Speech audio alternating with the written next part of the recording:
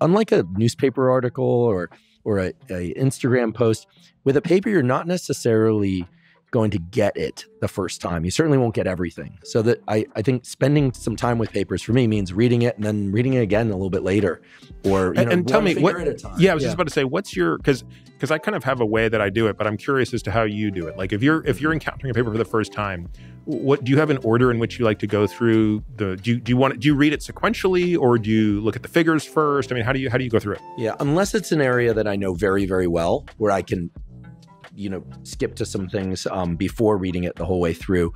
My process is always the same. And actually, this is fun because I used to teach a class when I was a professor at UC San Diego called Neural Circuits in Health and Disease. And it was an evening course that grew very quickly from 50 students to 400 plus students. And we would do exactly this. We would parse papers. And I had everyone ask what I called the 4 questions. And it wasn't exactly 4 questions, but I have a little 3x5 card next to me, or a piece of 8.5x11 paper typically. And when I sit down with a paper, I want to figure out what is the question they're asking. What's the general question? What's the specific question? And I write down the question. Then what was the approach? How did they test that question? And sometimes that can get a bit detailed. You can get into immunohistochemistry, and they did a PCR for this. It's not so important for most people that they understand every method, but it is worthwhile that if you encounter a method like PCR or chromatography or fMRI, that you at least look up on the internet what its purpose is. Okay, that will help a lot. And then it was what they found. And there you can usually figure out what they believe they found anyway by reading the figure headers, right? What are, figure 1, here's the header. Typically, if it's an experimental paper, it will tell you what they want you to think they found.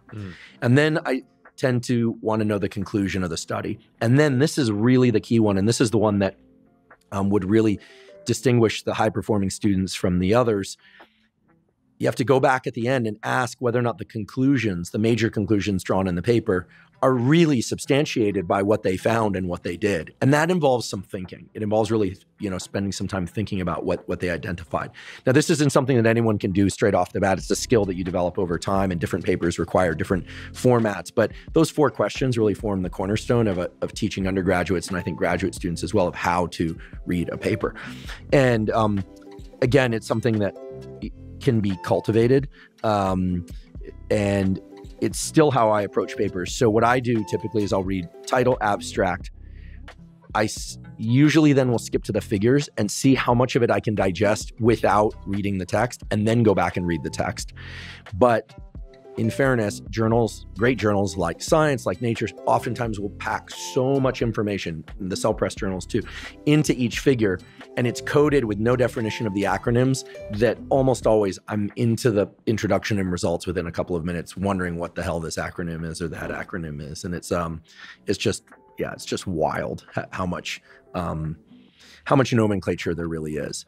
I can't remember, was it you or was it our friend Paul Conti when he was here, who said that, oh no, I'm sorry, it was neither. It was chair of ophthalmology at Stanford, Dr. Jeffrey Goldberg, who was a guest on the podcast recently, who off camera, I think it was, told us that if you look at the total number of words and terms that a physician leaving medical school owns in their mind and their vocabulary, it's the equivalent of like 2 additional full languages of fluency beyond their native language. So you're trilingual at least. I don't know, do you speak a language other than English? Poorly. Okay, so you're at least trilingual and probably more. So no one is expected to be able to parse these papers the first time through without, substantial training.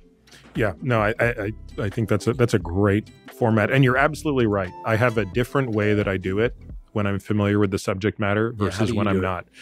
Well, again, if I'm reading papers that are something that I know really well, I can basically glean everything I need to know from the figures. And then sometimes I'll just do a quick skim on methods. But I don't need to read the discussion. I don't need to read the intro. I don't need to read anything else. If it's something that I know less about, then I usually do exactly what you say. I try to start with the figures. I usually end up generating more questions like, what do you mean? What is this? How did they do that? And then I got to go back and read methods typically. And one of the other things that's probably worth mentioning is a lot of papers these days have supplemental information that are not attached to the paper. So you're amazed at how much stuff gets put in the supplemental section. And the reason for that, of course, is that the journals are very specific on the format and length of a paper. So a lot of the times when you're submitting something, like if you want to put any additional information in there, it can't go in the main article. It has to go in the supplemental figure. So even for this paper, there were a couple of the numbers I spouted off that I had to pull out of the supplemental paper. For example, when they did the sensitivity analysis on the censoring versus non-censoring, that was in the supplemental figure. That was actually not even in the paper we presented.